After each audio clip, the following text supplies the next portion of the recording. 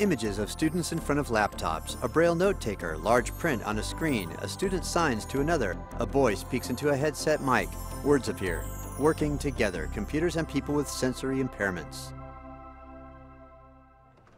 A generation ago, personal computers began to make their mark on the world. It was the beginning of an incredible change in the way we do things. For people with disabilities, that change was even more profound. Dan Comden. For the first time, people with disabilities, particularly people who are blind, had a chance to compete successfully using the computer. Stephanie. I found that computers Student. Opened up a whole new world, and I could get a lot of stuff in Braille. What I can do is I can use my screen reader to get into a different program. I can type something up just regularly on the computer, hit 3 buttons, and it will be in Braille right in front of me on a piece of paper. The program I use Israel. Student. for speech helps me read everything that, like email, and if I look for information about something, it would tell me the results. They're talking about adaptive technology, software and hardware systems that assist computer and internet access for people with disabilities. The technology that we have available is appropriate for people with a wide range of sensory impairments. Everything for somebody with a minor hearing impairment, where we might do some captioning or special blinking on the screen, to somebody who's blind, who needs speech output, or maybe wants to incorporate speech output with speech input.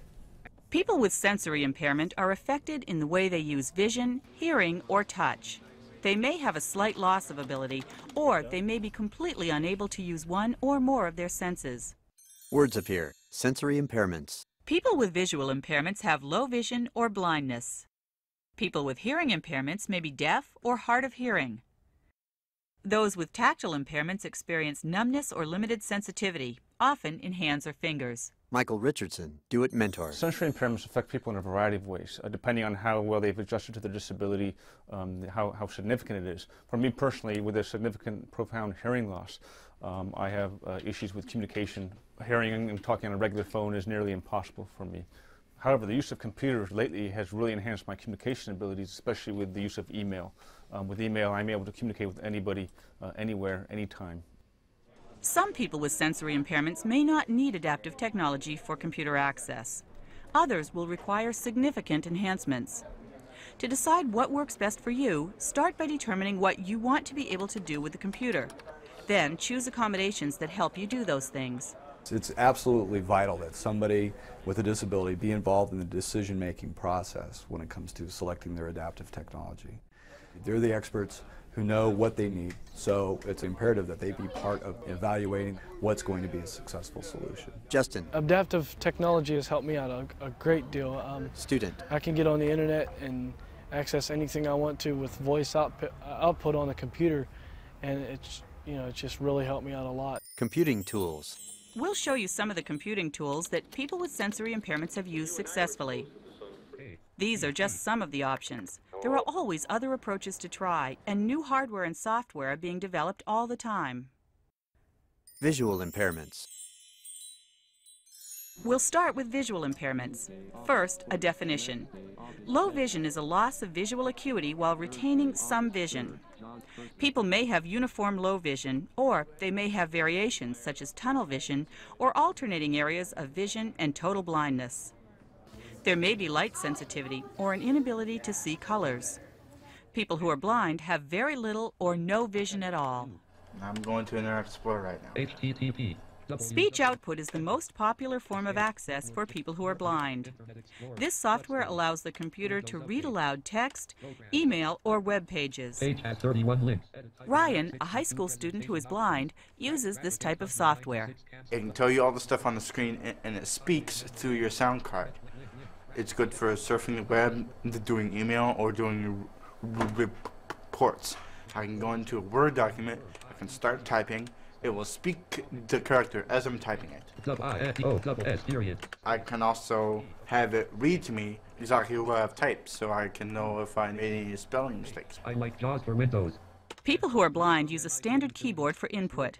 That standard keyboard also controls the screen reader. The link reference tools. Enter. Braille output systems are also available for those who need more detailed information than speech output provides. Refreshable Braille displays echo information from the screen to a panel with Braille cells with movable pins. To print materials for later reference, a Braille embosser gives a permanent record. Yeah, about 8 minutes.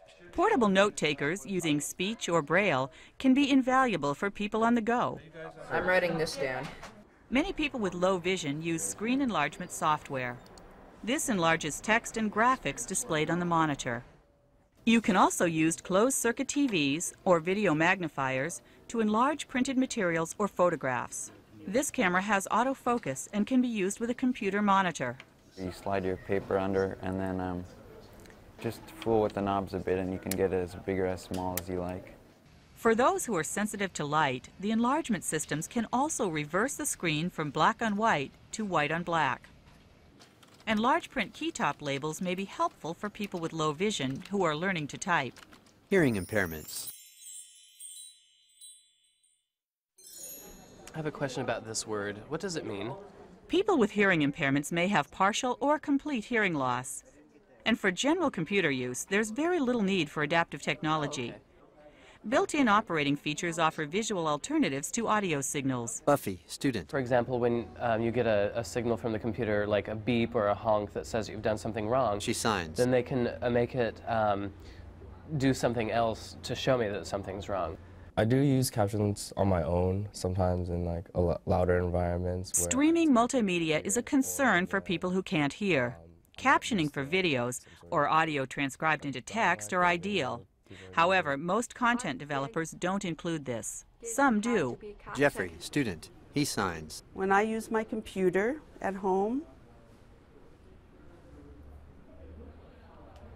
some of the games and so forth and the internet has closed captioning. For immediate conversation, people who are deaf or hard of hearing have some electronic options. One choice is instant messaging software. Another is to use a TTY or TDD device, which sends typed messages over telephone lines.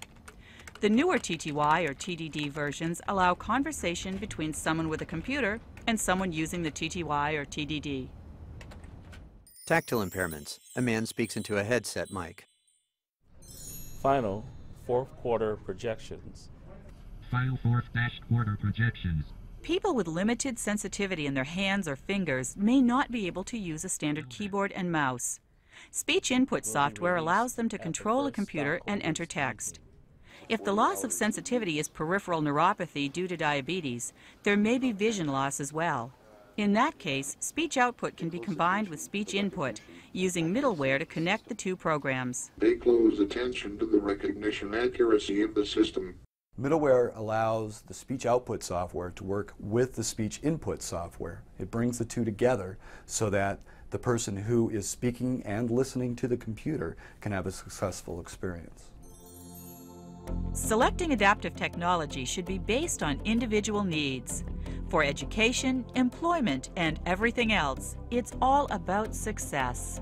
The advancement of technology and the use of computers in the last 10 or 15 years has just been phenomenal, especially for people with disabilities. And to see my peers, other people with disabilities, succeed well in school and careers is just a wonderful sight. And who knows what the future holds. Described by Audio Eyes. For more information about IT accessibility, consult www.uw.edu/accessibility. The content of this presentation is based on work supported by the National Science Foundation under grant number 9800324.